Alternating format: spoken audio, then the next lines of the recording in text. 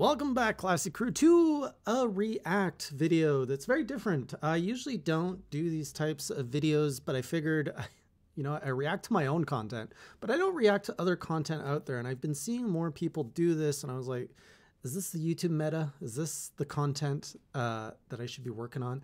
And I realize it actually kind of aligns good. So I've been seeing this video, for example, for the last few weeks running around. I've only watched like maybe the first minute, and I figured this would be a good one to kind of share my thoughts on, because it is a topic that's very relevant to me.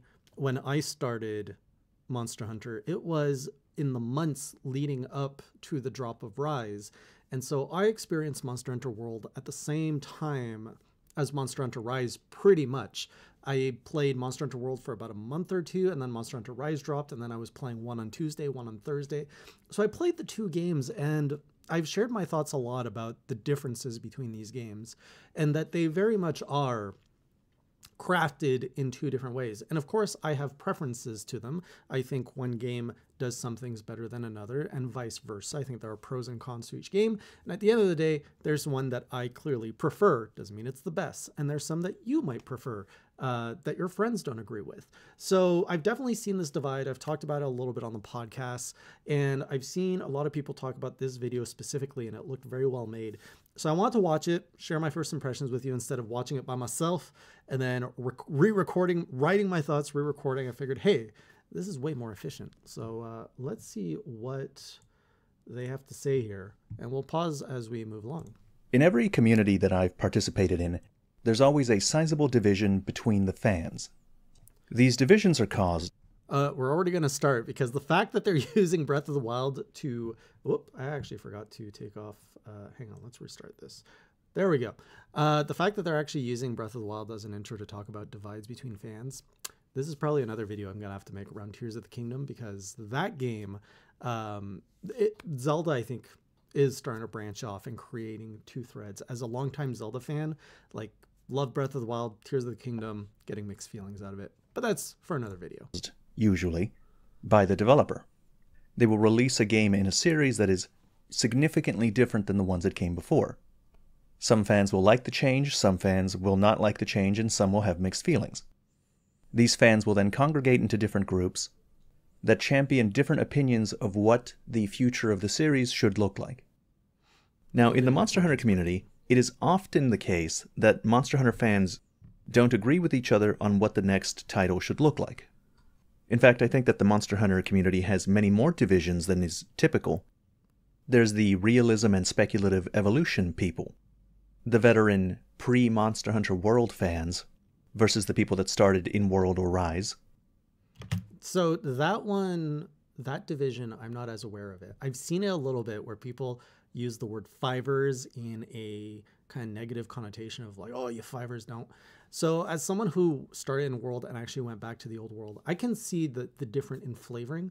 The only reason I think that's not as much of a relevant conversation is I think we can all agree, unfortunately for the veterans, that the old school Monster Hunter is, I don't see that coming back. Given the success of World and Rise, I just can't imagine Capcom going back to those other games that just didn't sell at the same level as World and Rise.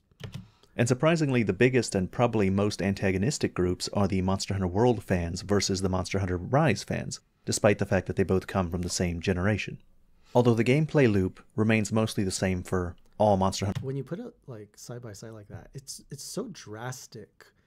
The art style difference of the two games, how much like Rise is so much cleaner, crisp, colorful, which is more in, I think Rise is a more natural evolution of the classic Monster Hunter game, whereas World is kind of the deviation. Hunter titles. The experimentation between titles created specific gimmicks and aesthetic differences that spawned different interpretations on what the game's direction should be. And that's what we're going to talk about in this video. We're going to talk about what the different groups are, what they want out of Monster Hunter, and what caused these divisions in the first place. In order to fully understand the different groups in the community, and why there is such a range of expectations from the fans on what the next title should look like, we first have to look at Monster Hunter's design philosophy.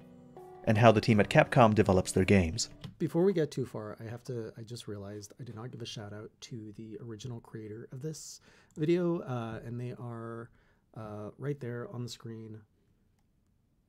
Ratatosker? Not sure how to pronounce that, as I don't know how to pronounce most things, but that's who they are. Video was uploaded a few weeks ago, and World vs. Rise will find it. I'll also put a link in the description if you want to check out this video on your own as well. Early in the development of the original Monster Hunter, Capcom shifted from a typical fantasy setting into a more grounded setting. A setting that had fantastical elements, but that also had ecologically conscious explanations for those elements. In Monster Hunter Illustrations 1, there are interviews with the development team that discuss this shift in development. The following is a quote from the director. "We had it in our heads that this was going to be a fantasy game, so our ideas tended to gear towards magic and the like. The world as a whole was much more fantastical as well. I doubt any of us expected it to turn out so analog." The lead designer had this to say: "When we got down to the nitty-gritty of what kind of game is Monster Hunter going to be, really, that's when we dropped the whole magic system. One of the earliest concept movies we created showed a few hunters laying traps and luring a monster to their traps. In those movies, the monsters were always very generic fantasy monsters, like red dragons. Not only were they archetypal dragons, we also had them climbing out of the depths of ancient ruins, where they had no doubt been napping on a huge treasure hoard, so the game itself didn't have a strong connection to nature at first." So, Monster Hunter, early in its development, made a choice to lean away from the generic fantasy they had been working with. This shift in development would become their greatest asset, and make the Monster Hunter game world that we know today. Because I can't think of any other game, and this could just be the fact that I don't play nature games. I can't think of any other game that really leans as much into that, like, nature setting for like how creatures and monsters live in, there's nothing really like this that exists. There was Wild Hearts, but we don't talk about Wild Hearts anymore. This unique setting allows Monster Hunter to stand out next to other fantasy game worlds. Looking into the designs of the monsters in the series, we can see that the developers deliberately chose designs that made practical sense in a simulated ecological setting. Quote, "Every monster has a bunch of ideas incorporated into each part of its design, in order to give the player a better sense of how it lives within the game world. For instance, the hard-looking skin on a Legambi's arms was designed to help it brake and change course while gliding, in addition to being resistant to damage. Very cool. It would make me happy if players had fun, wondering why the monster's various parts are designed the way they are, while actually playing the game." So, as you can see, the monsters are designed to attempt to be realistic. The developers are trying to take their natural environment into account. That's one thing I wish I could appreciate more. And to do so, I just need to stop and look at it. Like, the monster designs I didn't realize, I knew that there was a lot of attention to detail, but I never realized that about Legambi, and I'm sure that there's a ton of features like that about all the other monsters. And how that environment might have fueled their evolution. This focus on speculative evolution was always a priority. You can see in this artwork that they were always trying to make a unified Hang on, I've never seen this. Shelled lizard was able to survive better than most. All right. Oh no, the evolution of a Kezu is very unadapted to a region with little to no predators. Mainly feed on rotten flesh. The weakest of the shelled lizards evolved into this form, as they were unable to hunt for themselves and resort to feeding on rotting carcasses. Ancient fish. Going into the ancient fish, like if we could go back in time and just kill that ancient fish, imagine how much pain we would avoid. No more of that garbage on the left. What else do we have? The top stuff is good. Top stuff is fine. Family tree, where most wyverns evolved from a shelled lizard ancestor that adapted to various different environments and became those wyverns over time. Now, this is probably not canon, or is at least no longer canon. Aww. But the point is, they wanted things to make sense. They were trying to have reasons for why the monsters were the way they were. The following is a staff comment for the Monster Hunter Illustration 1.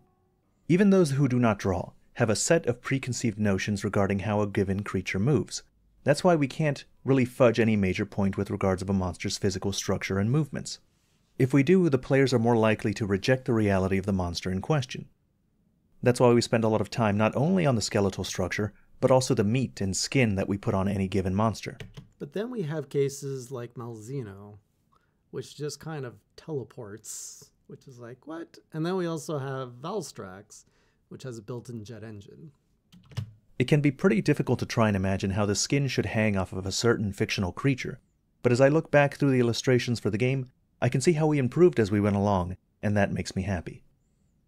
So here they admit that they were trying to make the monster move in a realistic way, that both its appearance and its movement were a priority, and they wanted to avoid the player rejecting the reality of the monster in question.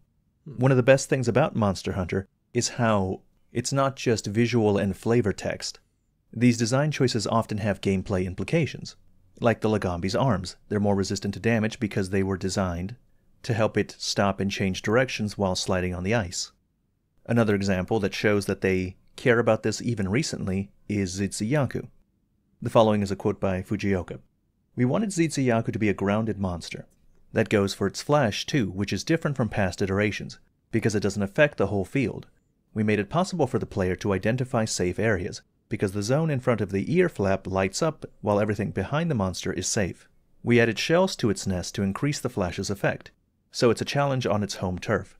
I really like this detail. It has shells in its nest? I don't think I understand that. So can he flash more widely when he's back at his nest? Because I never realized that before. Yaku has a inherent inclination to collect reflective shells that increases the potency of its natural weapon when having to defend its home turf.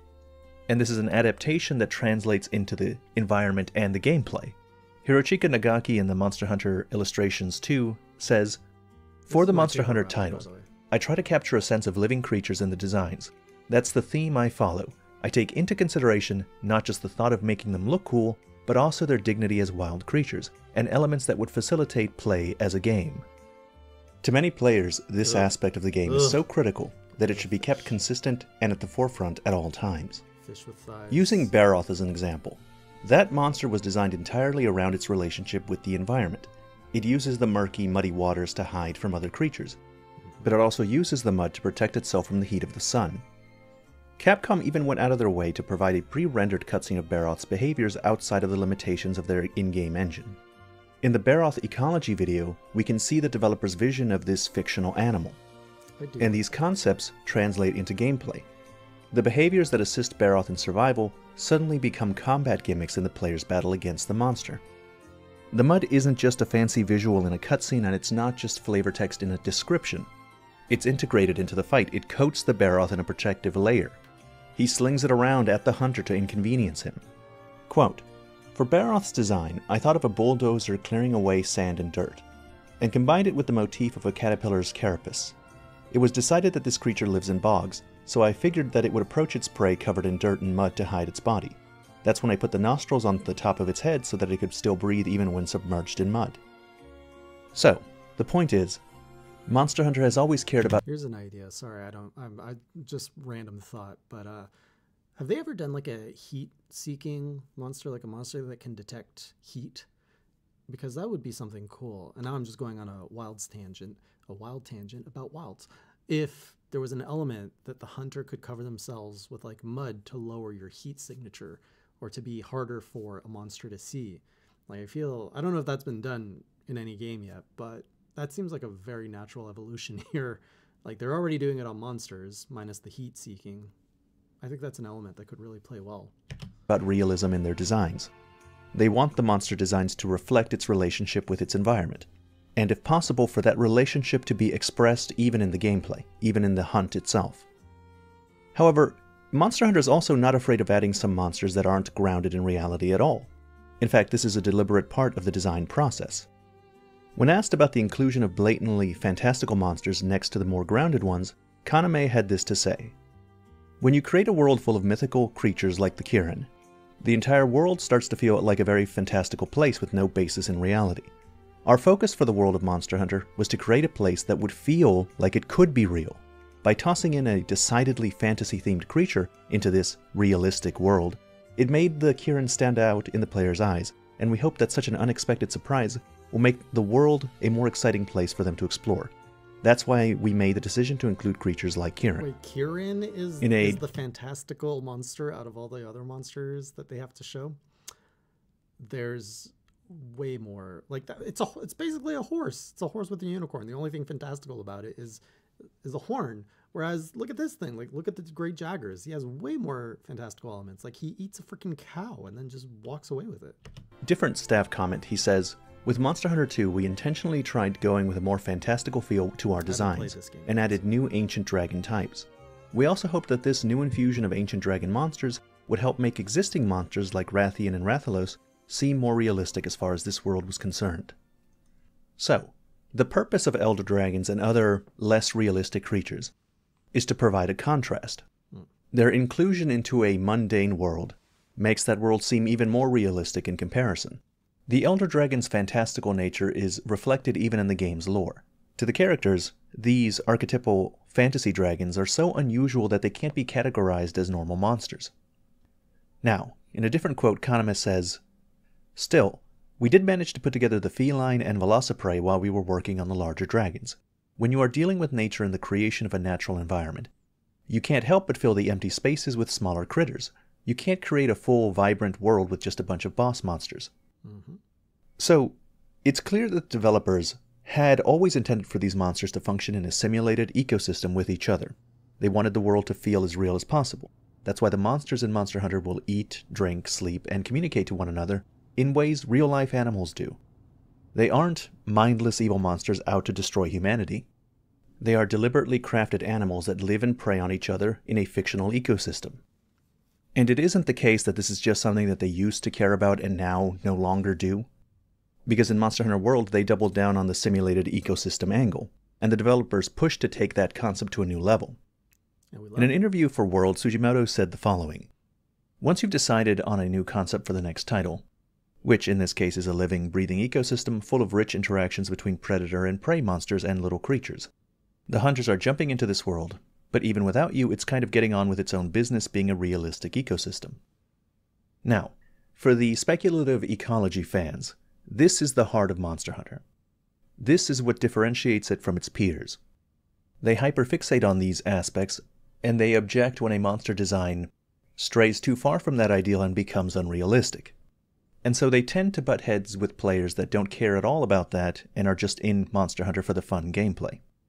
After all, it doesn't matter how a Barroth's body or habits work within the context of a video game, where the objective is to administer damage to the monster. Even after all the work that went into making the ecosystems and world feel living and dynamic, those aspects are mostly irrelevant when you're grinding the same monster a dozen times. The process of creating a fantastical animal is helpful in creating a unique creature design and combat experience, but the details of this process are not important to the player once they're actually playing the game. Or rather, noticing these details and caring about them is optional. Alright, let's move on and talk about the Monster Hunter World versus the Monster Hunter Rise fans.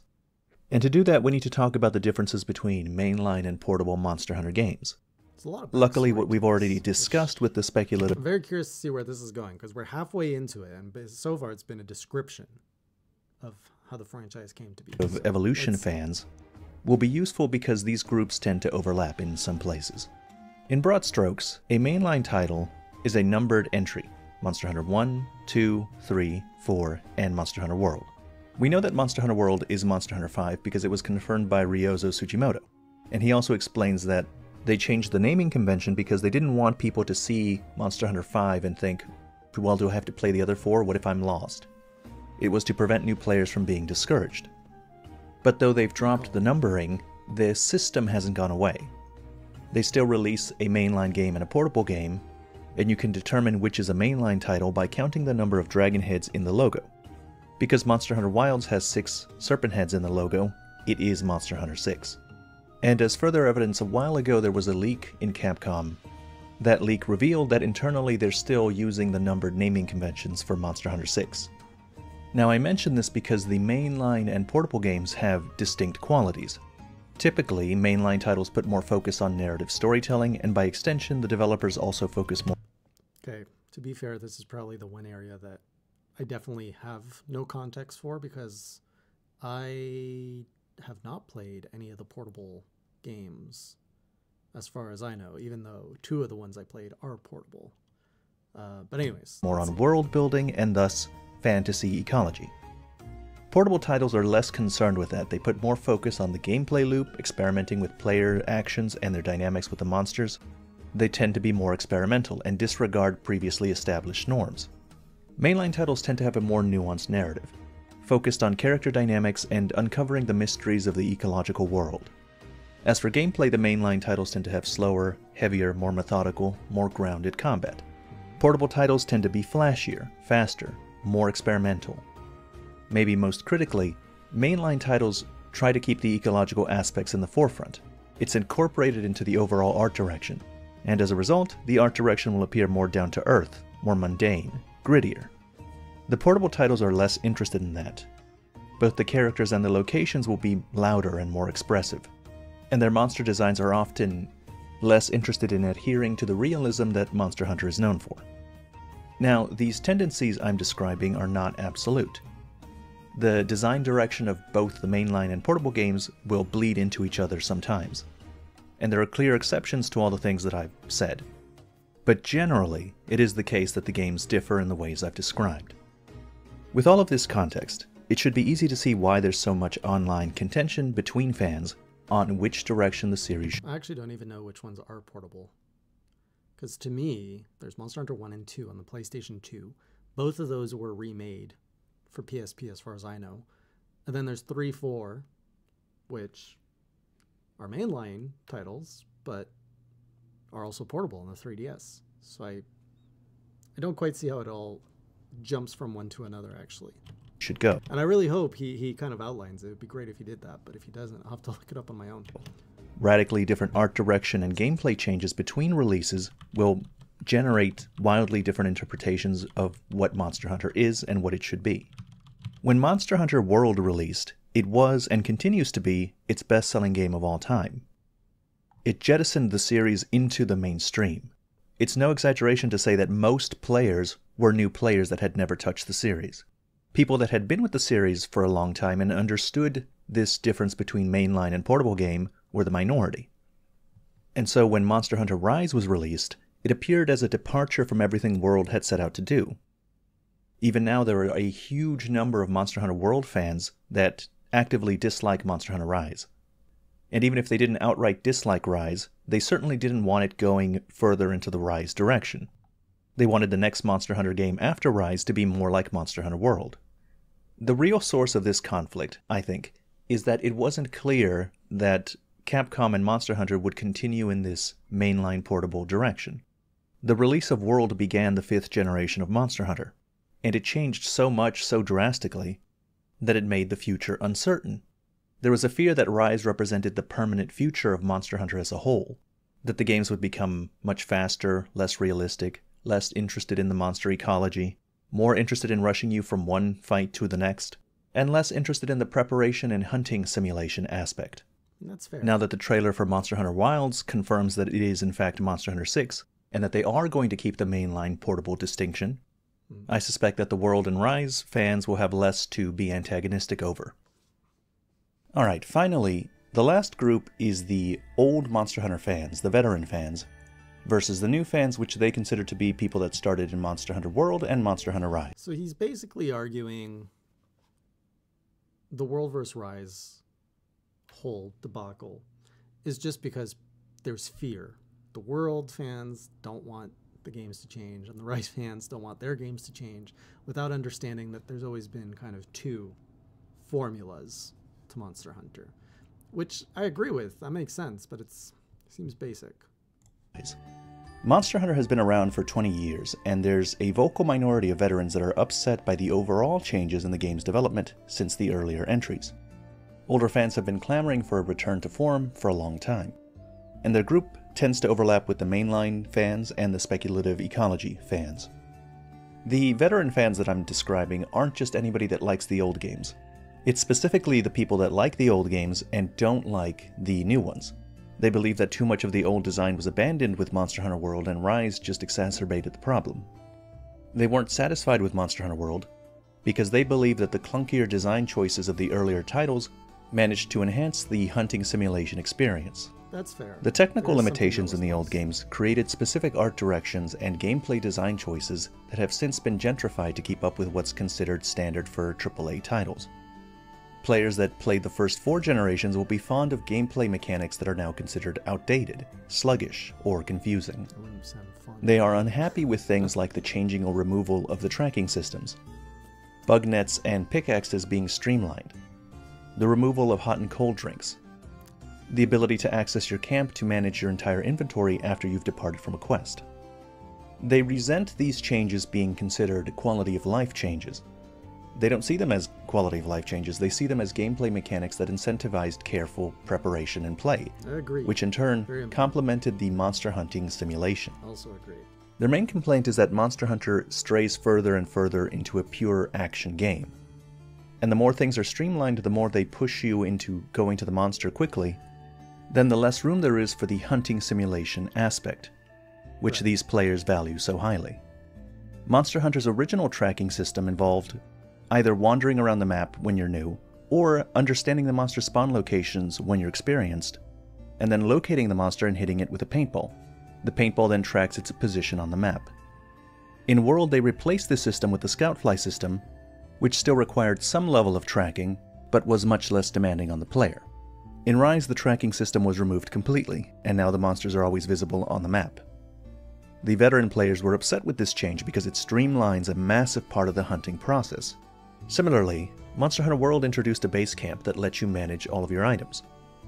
This, along with the fast travel to these camps, grants players access to everything they've ever collected, essentially giving them infinite healing, infinite potions, infinite of any material that they've farmed, and completely removes any of the tension you might have experienced by hunting a monster and noticing that you're running low on mega potions, because you can simply disengage and go get more. They also appreciate the slower, more methodical combat found in the older titles, and even how long it takes to heal and how long you're stuck not being able to move while you're doing it. Many of these old systems like item management and tracking systems slowed the game down and required the player to put extra care into all of their actions. They needed to be 100% sure they were ready to depart on the quest. The veteran players that enjoy these systems see them as part of the overall game experience that makes Monster Hunter what it is. Now, the interesting thing about this group is that it's not a monolith. Individuals in this group will overlap with the speculative ecology fans, the mainline fans, and even the Monster Hunter World fans. And they believe different things to different degrees. Some want a complete return to tradition, but some just want to get rid of the infinite camp restocks and a more involved tracking system. Some want a general increase in difficulty, and for that difficulty to be scattered across the low rank and high rank and not just centered around the endgame experience. Some want the combat to be slower, more methodical, less reliant on counters like Monster Hunter Rise. But many that want that don't necessarily want to go back to Monster Hunter 4 Ultimate, they mean Monster Hunter World level of speed. There's even people like me who started in Monster Hunter World, but went back to the older titles and can see that they did in fact have things of value that could be maybe introduced in the newer games. Speaks better than me, though. Expresses himself. Alright, that covers all of the different groups pretty well. My personal opinion is that we're in a very good place when it comes to how Capcom is running Monster Hunter. The fact that they're keeping the mainline and portable distinction, and that they're alternating releases between them, is a very good thing. The biggest division right now in Monster Hunter is between the Monster Hunter World fans and the Monster Hunter Rise fans, and they also tend to be the most antagonistic to one another. Now that Monster Hunter Wilds is coming out, and it's obvious that it's going to be more like Monster Hunter World just like the World fans hoped, they, and any fans that overlap with them, no longer need to be afraid that the franchise is moving in a direction that they didn't understand. I suspect that both the World and Rise fans will gain a new appreciation for each other's game now that they can treat the mainline and portable releases as palate cleansers. Instead of viewing them as existential threats, they'll see them as just a way to pass the time while they wait for the next Monster Hunter game of their preference. Anyway, that's the end of this video. Alright, I have a lot to say. So let's start off with addressing the differences between the groups. Totally agree with pretty much everything he said in this video. And there is no right or wrong here. It comes down to your playstyle, what you like from the different games. So all of these different mechanics, I think, are great. I think it is great that everybody is discussing them. I think having discourse about what you like, what I don't like, is great. because what Capcom is doing here by providing different mechanics, different experiences, gives us as a community the chance to really explore and say, oh, I really like that. Oh, I really don't like that. And then we talk about it. And as a community, these groups start forming. And that provides feedback to Capcom of like, okay, this mechanic in general, like, people like it. This mechanic in general, like Rampages, nobody likes it.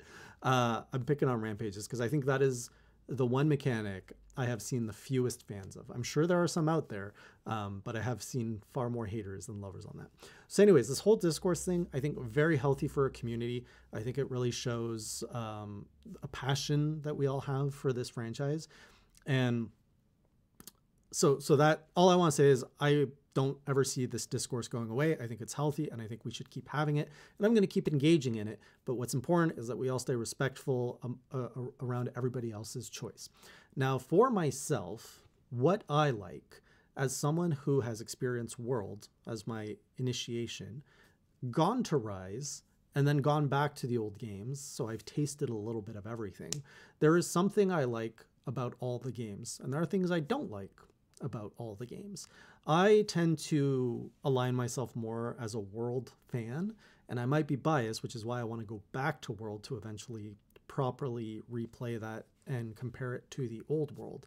But I can tell you that comparing World and Rise, I've never hit it. I've always preferred World because I did like the more intentional ecology, the hunting aspect of World that, as this YouTuber said, is just not the priority for Rise. In Rise, it's a lot more around the gameplay mechanics. It's all about, you know, it gives you a ton more skills. It gets you to the monster quicker. It's all about, you know, it's a whole different fighting mechanic, way more skills. It's just different gameplay. And I can also recognize that in the World and Rise releases, we lost a lot from the old World. We lost the preparation aspect, which is something I feel needs to make a comeback in some way. And it's hard to say, you know, what is the right amount. I do think seeing for example, one thing I dislike about Rise is seeing the monster on the map at all times. That I dislike. That just takes me away from the immersion of I'm hunting a monster. I want to be able to track it. Now, I think the old World, there are a lot of things that are painful there, but some people would say, no, just give it to me like that and don't change anything about it. You know, removal of the hot and cold drinks. Do we really, really need that? I think that the fine tuning is give us a little bit more preparation. I do think going back to camp to restock on everything, now that I've played everything, is maybe a little bit too much, like the fact that you do have infinite healing. But on the flip side, as a new player, when I entered World, if I remember right, you can have access to your whole inventory from base camp, if I remember correctly.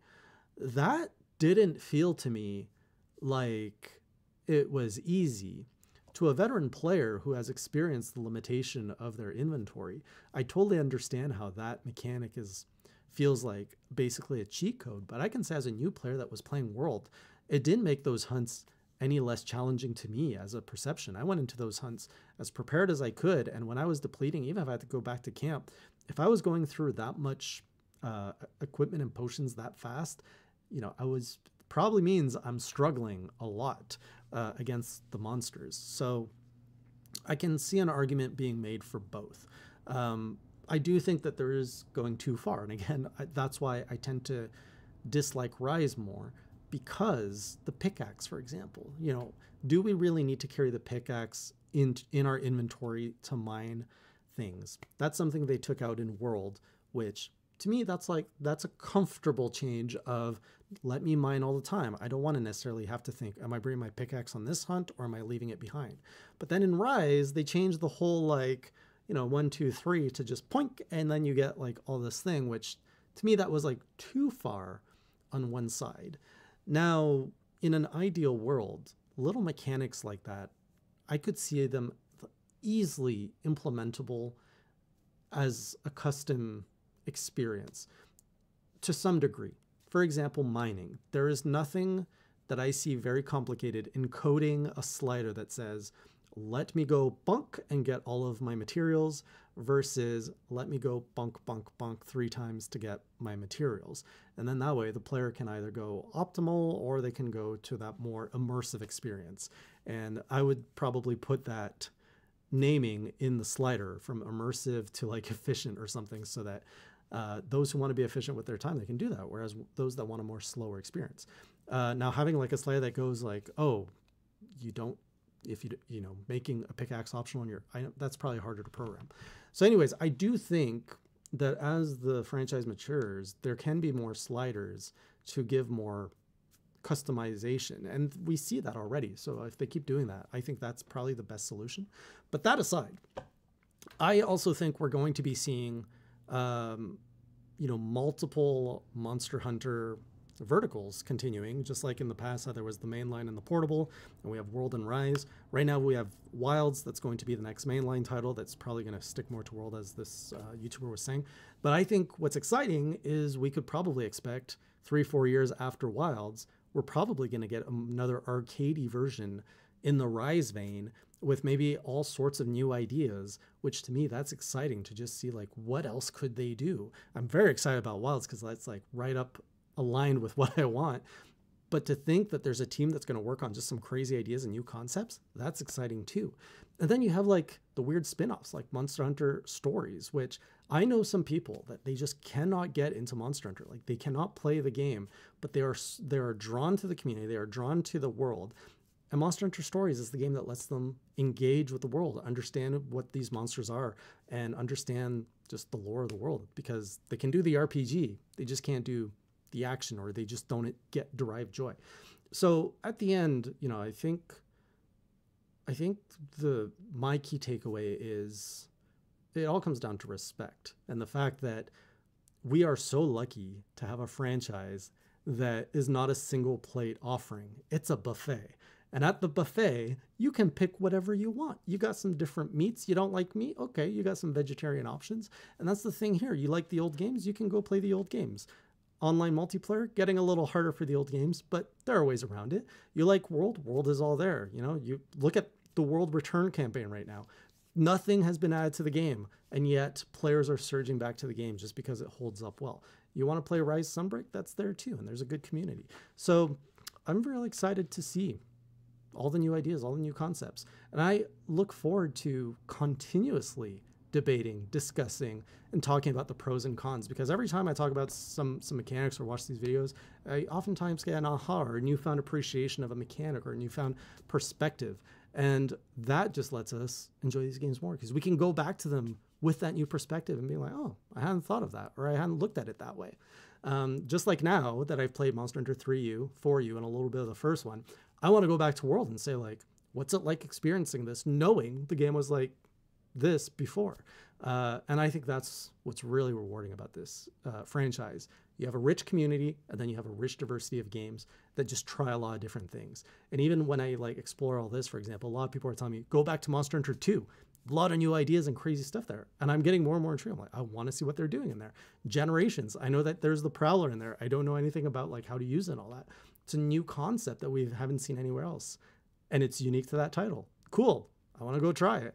And, you know, the fact that all these titles have unique elements like that, I think just makes it all that much better. Unlike another franchise, I'm going to toss Mario under the bus here. You know, if you've played Mario Wonder, maybe that's a bad example. If you played the new Super Mario Brothers U Deluxe, you'd be like, and if you liked it, you'd be like, oh, I wonder what the other games are like. And if you go back and you play New Super Mario Wii, you're like, oh, it's just the same thing. And, you know, it's not that Mario is not diverse in other games, but I do find it doesn't add that many mechanics or try that many things from its mainline 2D platform. Anyway, maybe Mario wasn't the best example, but I hope you get what I mean. So if you like this, if you have your like these types of React videos, let me know. I'm happy to see any suggestions you have of other videos. Drop those links down in the comments so I can see what else you guys are watching or what you think would be good to watch together. And if you have thoughts on, you know, this divide of fans, what do you think about it? Do you have a preference? How do you approach these kind of divisions? Do you think it's healthy? Do you not think it's healthy? Let me know. Let's talk about it. And I'll see you on the next video. So until next time, keep it classy.